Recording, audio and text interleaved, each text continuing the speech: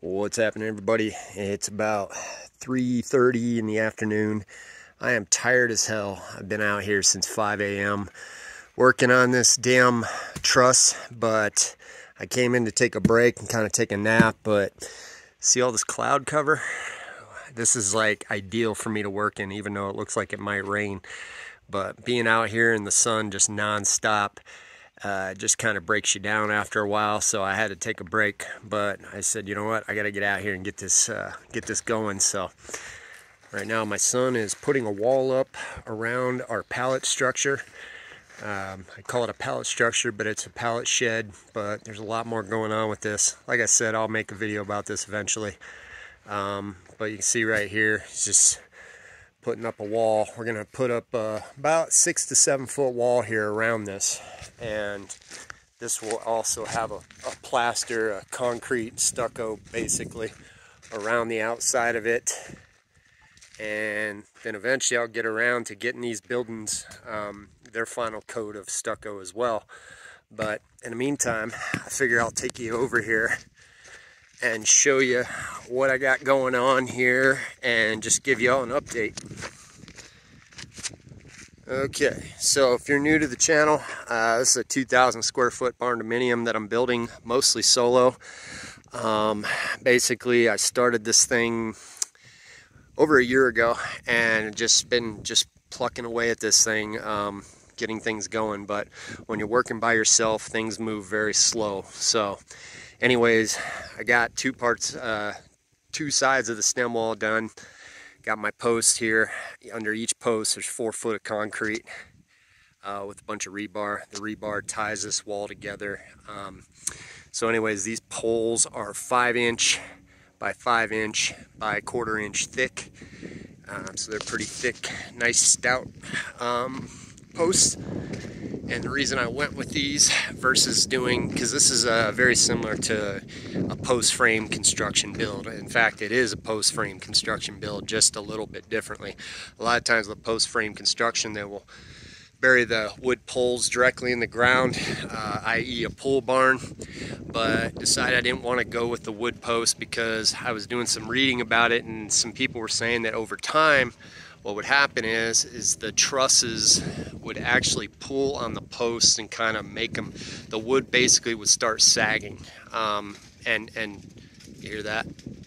So the wood would start sagging and all that. So I decided, you know what, I'm just gonna go with a steel frame and just go that route. So anyways, one of the things we ran into challenge-wise was that we wanted a single slope building, a mono slope, if you will. Because our rainwater collection, I wanted to all be on one side of the house. I didn't want to have a bunch of elaborate gutter systems, and also just the overall simplicity of the build itself. I just wanted something simple, and this is about as simple as you get, except for the trusses. These trusses, another thing here is we wanted a clear span build. So not only did we want like a mono slope or single slope build, but we also wanted a very open floor plan. And with an open floor plan, you know, you want your trusses to be able to basically span without support in the middle. And the only way that was going to be done is by doing these types of trusses. I could have went with maybe an I-beam, but those were really expensive, so I decided I wanted to fabricate my own trusses, and that's what made me get to this point. Now, these are going to be Warren trusses. There's going to be 6 of them. And you can see what I've done here is I've set up on top of my truck a platform. All those poles up there basically hold this steel in place so it doesn't sag. And you can see the top cord there. I just did my first weld today, so the top cord is welded right there to the end. And next I'm going to be putting up the bottom cord. That's what I'm doing right now. And I'm going to be setting that, getting the distance set right, and basically just doing all my measurements and stuff to just lock it in place. And then I will finally be able to start doing my webs for inside the truss. And I'm doing it in 20-foot sections. So I'm going to get this 20-foot section done first, and then I'm going to come over here and do this 20-foot section and connect it right there in the center. So that's the idea with this. And it did come with some challenges here because, you know, working solo, once again, there's a lot of things that if you just look at this and don't think through the problem like I have, you would look at it and just say, well, why don't you do this or why don't you do that? But everything that I came up with doing this by myself ended up needing more people, whether I run in equipment or not. Like I could have got a telehandler, for example, or even what I was going to do was, so you see that hoist up there? Okay, it's covered up right now. I had a hoist malfunction also. So anyways, the hoist is covered, okay? So there's a hoist up there and a hoist there. I fabricated these hoist arms, I guess you'd call them, so they could slide over top of these posts, okay? So I made them this way, and then you can see here, you can actually bolt them in. So if I ever wanted to, say, put these on a different size post, I would be able to do that and just screw it to the new post jig there. So it slides over the post. You can see I have a wire here that goes to the top here, and it's got a turnbuckle on it here to kind of tighten it so it doesn't sag. So I have one here and I have one here. Initially the idea was going to be to do a simple, I was going to build the truss on a table over there on that shipping container. I had built a 40-foot table, and I was going to just fabricate the truss there, and then I was going to move it over here and stage it and then lift it with these hoists. But the more I started looking at it and the more I started going through it in my head and just finalizing it, it made me realize, I was like, dude, you're not going to be able to do this by yourself. Not like that, because it's one thing to hoist it up, but it's another thing to get it exact and to try to lift it in place, say, and bolt it in place. It was just, it was going to require more than one person. So I decided, you know what? Instead, what I'm going to do is build a platform on top of my truck here, and then I'm going to do the fabrication on the spot. And the reason this works so well is because not only for this project, but for the other parts of my build where, say, I have to put up the purlins and the roofing, the sheathing, and all the metal, this is going to make it so much easier because I can just walk on top of that platform.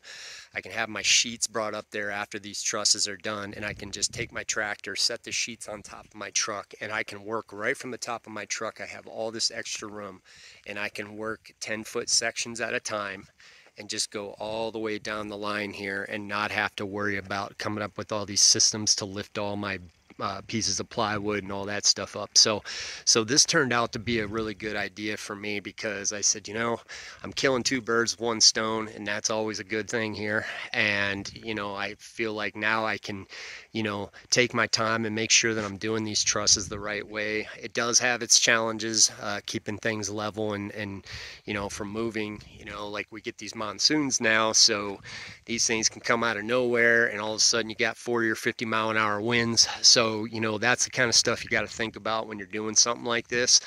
But you can see all the bracing I have up there, and it's all, you know, basically just anchored down to my truck. So unless it's going to blow my truck over, we should be good to go. But like I say, you can hear the storm coming right now. So yeah, I probably should get working right now before it starts to rain on us. At least I got to get up there anyways and cover my stuff up. I have a whole setup up there. I'm going to take you up there and show you real quick. Okay, so first I'm going to show you, this is usually where I come out in the morning and I set up shop. I open the doors on the side of my utility bed. I set my bag there. I got my drink, my tea, got my water, got everything set up. And then what I'm going to do here is if I need a helmet, I'll put my helmet on. If not, I'm going to get my welding helmet. But then what I do is I put on this harness. I don't know if you can see it right here. So I'm wearing a harness, and I have a series of wires up here to hold me in place because I have almost walked off this truck a half dozen times already. And so I basically clip myself in when I get up here, and I'm going to show you how I get up here. I may not be able to get any work done after all. Looks like there's a good chance it might rain. So you see that wind? You hear that? That's what happens. So this is, like I said, out of nowhere. I mean, it was sunny when I came inside, now it's not. So anyways, So here we are up here. What I'm doing here is a little dangerous, so I'm going to pause this first. Okay, so here we are. Here's one of my wires. This is just an old rock climbing harness that I had for some reason. I don't even rock climb, but I have it. So here you go. I clip myself in. So when I walk, I can walk over here. And then when I get to the end, I can have this wire, which is usually over here.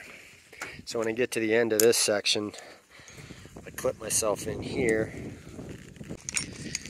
Son of a bitch. Jesus. And it comes a lot quicker when you're doing it with two hands here. So anyways, but then you see I have myself connected here. So then when I get up here, top of the highest part of the platform, so this is a 14-foot post up here. Now I am clipped in here. So you can see how this works. Now I did my first set of welds today on the actual truss. See here, I just put some welds here. It's already bolted in, but I'm going to put more welds on here actually. And you can see here I got this top cord welded. This isn't complete. I'm going to put a piece of plate up here to connect it here, and I'll have that welded into place. I had to weld on a piece of rebar loop here for my hoist so I could pull this one up. So yeah, this one's in place. I've got it anchored to all these different spots here. I had to fabricate all these. These are adjustable at the base here. These are railroad tie plates. And you can see what I did here is I took carriage bolts and I basically made a hole here and put one of the nuts in there, and then made it to where I could adjust these so I could keep this part level. So when I'm doing my truss, it's level, okay? So you see the rain we got coming right there, right? It's on its way, so and I can feel it and I can smell it. So it looks like we're gonna get rained on here. But the idea here is not only do I come up here to work, but I also store a lot of my stuff up here. So the system I have so my stuff doesn't get ruined and rained on. All my drills and electric equipment here, it is stored in these buckets. So I use a bucket system to put all my stuff, my drills, my drill bits, my angle grinders, and in my welder here, my little welder, I just put a cover on top of it, a tarp, and then I just put a bungee cord on it, and that's that. What these are right here, so if I show you what these are actually screens that I made. So these right here, you can see I have a piece of tarp that goes here to here. I clip it in and I clip it in, and then I also clip it on the other side. I have another section of tarp, so when I'm welding I don't have sparks flying all over the place, and it kind of keeps everything kind of at bay, so I don't have stray sparks that are going to take off and catch something on fire. So, and also for anybody that's looking out, they don't have to constantly see the light from the welding. So I just figured I'd do that as a courtesy as well. So I have 3 of these things here that are also anchored down to the truck platform, and that's how I keep the sparks at bay. So anyways, yeah, it's coming, so I'm gonna go ahead here and just pack up my stuff and then go back inside.